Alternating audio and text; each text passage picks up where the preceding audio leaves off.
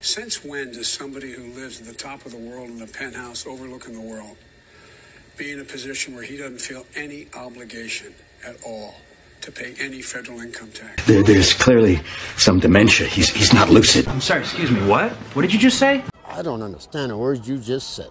To support the military, to support education, to support our foreign policy. Since when is that a patriotic thing to do? Can you imagine any other president? Boy, if that isn't the pot calling the kettle black. Ah, you're crazy. Am I? Or am I so sane that you just blew your mind? You disgust me. How can you live with yourself? Any other president that's existed to ever say that and be proud of that? I can't fathom it. What? What the f?